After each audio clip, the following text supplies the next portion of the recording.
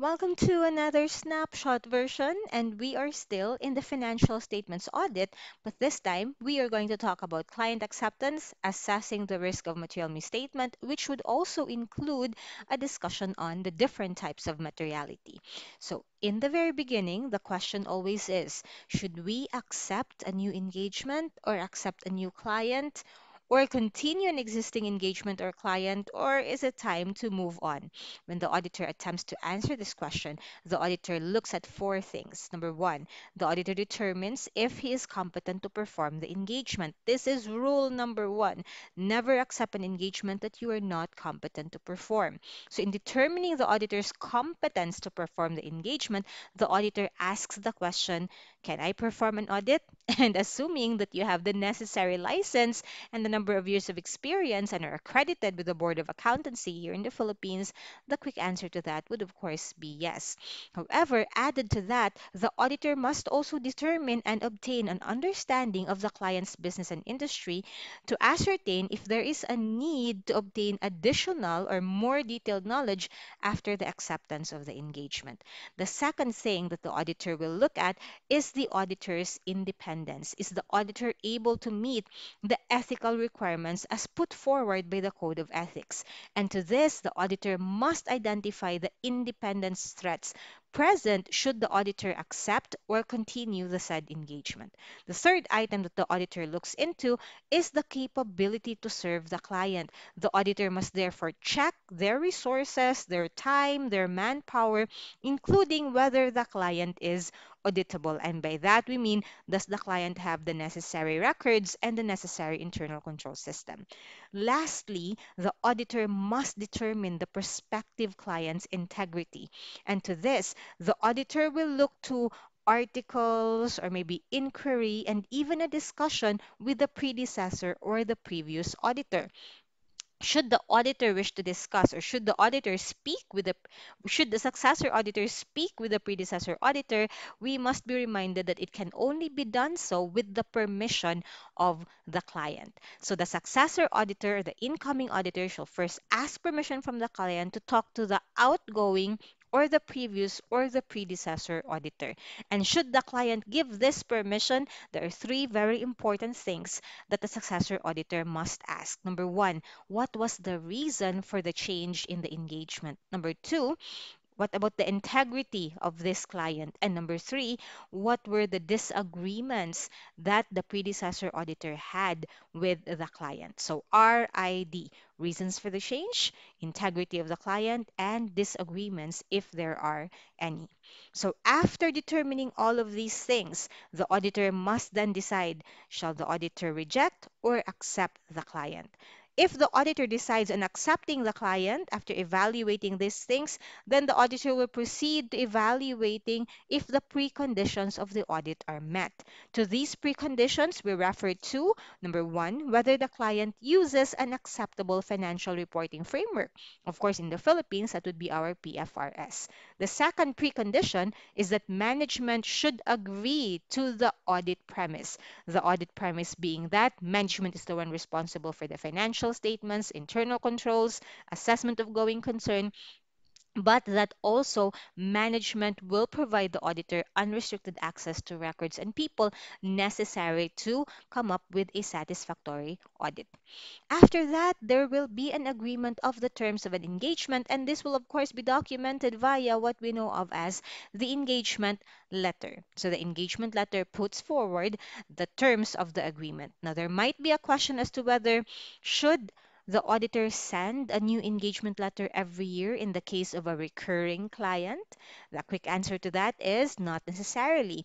Normally, a new engagement letter will be sent, especially for recurring clients, if there are any indications of misunderstanding or if there has been a change in the people privy to the contract that is, of course, the engagement letter. Meaning to say, should senior members of management change or senior members of the audit team change, then there is a need to send a new letter. Otherwise, there will be no need.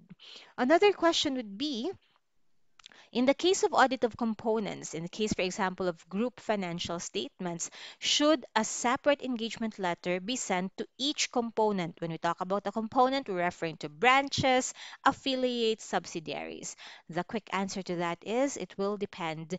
It will depend on the independence of the management of the component. It will depend on whether laws and regulations require it. So there is no other quick answer except to say it will depend.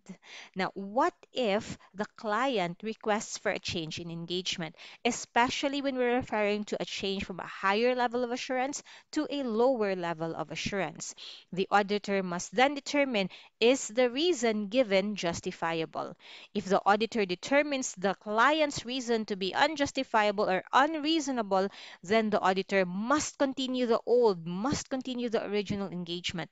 But if the auditor is not allowed to continue with the original engagement, then the auditor should withdraw from the said engagement. However, if the auditor is satisfied as to the reason being given by the client, then the auditor will stop the old and will start the new engagement. And remember, once this is the case, you should not make any reference to the old engagement so that the readers of the report will not be confused. Unless if the new engagement is an agreed upon procedures engagement. Because as you very well know, in the case of agreed upon procedures, well, you will have to tell the readers what were the procedures that you performed, okay? But other than that, if you have already agreed to change the engagement, do not make any reference to the old. You must therefore move on. Okay, so that will be for client acceptance. Now we move forward to audit planning, supervision, and monitoring. However, there are a number of activities present in audit planning. We have identifying and assessing the risk of material misstatement. We have establishing overall audit strategy, development of a more detailed audit plan, and finally, direction, supervision, and review. As early as now, we have to be reminded that the establishment of the overall audit strategy as well as the audit plan are the expected outputs of audit planning. And we must remember that these have to be documented together with any significant changes made to the overall audit strategy and the overall audit plan. That is simply the requirement given to us by our auditing standards. However, in this snapshot, we will be focusing on identifying and assessing the risk of material misstatements. And under this, we will have the following activities. First off, of course, is obtaining an understanding of the entity's environment, including internal controls.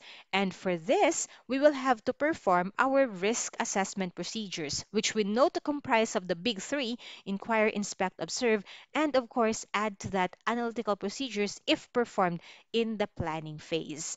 Now, we also will consider materiality, and we acknowledge that materiality is affected not only by the amount but including the nature of the misstatement.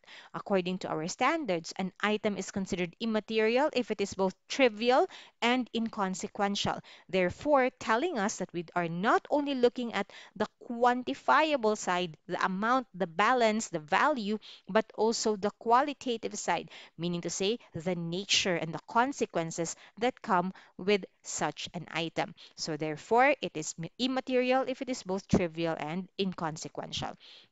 Now, in cases of materiality, we're also reminded that materiality is not a discrete phase of the audit. Rather, this is something that must be considered by the auditor both in the planning and later on in the completion phases of the audit. After all, our opinion will say whether the financial statements are free from material misstatements. So even at the completion phase of the audit, we still have to go back and consider materiality. Now, there are three different types of materiality, and you can find this one in the AASC Bulletin Series 001 of 2010. Let's pay it a quick visit so that we will get to know what are the different types of materiality, starting, of course, with overall materiality. This is what we know of as materiality at the FS level, or general materiality or planning materiality. So the focus here is the smallest aggregate amount of misstatement applicable to all the financial statements. Therefore, when we talk about overall materiality, our mindset, our focus, our emphasis will be on the FS. Okay, on the financial statements as a whole. Now, this will help determine whether the proposed adjusting entries are significant or not. And this is ordinarily determined by applying a certain percentage to a benchmark. Now, as to what benchmark to use and what percentage to use, this is something that is left to the auditor's judgment. Our auditing standards do not actually prescribe a formula. So most audit firms have their own guidelines as to what particular benchmark to use. Say, for example, one very common guideline for usual commercial establishments, which are profit oriented, will of course be the net income before tax. But if you think about an entity that is not profit oriented, a cost center, for example, a charitable institution, for example, that might not be an appropriate base or benchmark, right? You might look into the fund utilization side or the total expenses, for example, and apply a certain percentage to that. So again, this is where the auditor's judgment would come in.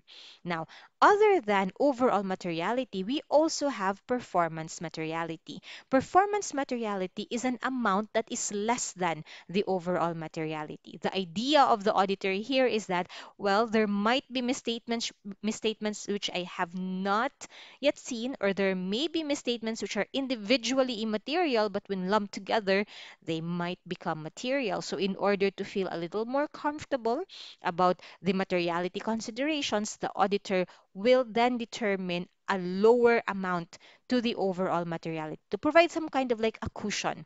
And we call this one performance materiality. Now, performance materiality is simply computed as the overall materiality, which we have computed before, multiplied by a certain percentage. Now, this certain percentage will reflect the cushion that we have mentioned. Say, for example, you will say overall materiality times 75%. So you have therefore given the overall materiality a 25% haircut. Okay, so this lower level of materiality, once distributed to the accounts in the performance of audit sampling, is what we call tolerable misstatement. Finally, we talk about specific materiality, sometimes called individual materiality. So this is an amount set by the auditor for a particular or specific class of transactions, account balances, or disclosures. Say, for example, the auditor would like to have a special materiality for related party transactions. So therefore, the auditor will come up with a specific materiality for the said transaction, account balance, or classes of events. Ergo, we say that in the case of materiality, there are three types: overall materiality or materiality at the FS level, performance materiality, which is an amount lower than the overall materiality, and which, when distributed in the performance of audit sampling, is thereby called tolerable misstatement. And then we have specific materiality, or a materiality for a specific account only, or a specific transaction, or a specific event. So that's materiality. And then, of course, we identify and assess the risk of material misstatement, but this was something that we talked about in detail in the previous snapshot. So we just recall at this point that the assessment of the risk of material misstatement is done at both the macro or FS level and the micro or the assertion level. So if you want to go visit our previous snapshot for that, we will find there the more detailed discussion on the assessment of the risk of material misstatement. And finally, we talk about applying this to the audit risk model, which of course will help us determine our responses to the risk of material misstatement via the audit procedures that we will perform, looking into, of course, the nature, timing, and extent. We also talked about this one in detail in the previous snapshot. However, for here, let's invite this table to the screen. So this table is actually a guide as to how to determine the acceptable level of detection risk. It works kind of like a multiplication table where you simply determine what is the inherent risk assessment, assuming, for example, the inherent risk assessment is high, and the control risk assessment, assuming the control risk assessment is medium, that will result to an acceptable level of detection risk that is lower. So that is how this table is going to be used. But there is no need for you actually to memorize the table. What you just need to know and recall are the relationships of these factors to your audit effort. Okay, say for example, if we talk about the risk of material misstatement, if you look at it directly to audit effort, RMM will have a direct relationship to audit effort, meaning to say, the higher the risk of material misstatement, the more audit effort you will have to exert. If you pass through the acceptable level of detection risk path, then we will say the higher the risk of material misstatement, the lower will be the acceptable level of detection risk. The lower the acceptable level of detection risk, the more you will need to test. So therefore, if what you would like to look at will be the acceptable level of detection risk, then it will have an inverse relationship to your audit effort. And then finally, when we talk about materiality, we also recall that the lower the materiality you are taking or you are using in an audit, the stricter you actually become. Because if you imagine materiality to be a threshold, a low threshold is a signal of a strict auditor. So the lower the materiality, the more audit effort you will have to exert. All right? So that's about it for this snapshot. So I'd like to say once again, good job, everyone. I hope we were able to refresh some of these concepts in your mind, in your minds. I would invite you to head on over to the next snapshot, or if you have some MCQs in hand, you may want to answer those as well. So thank you for joining me and see you in the next snapshot.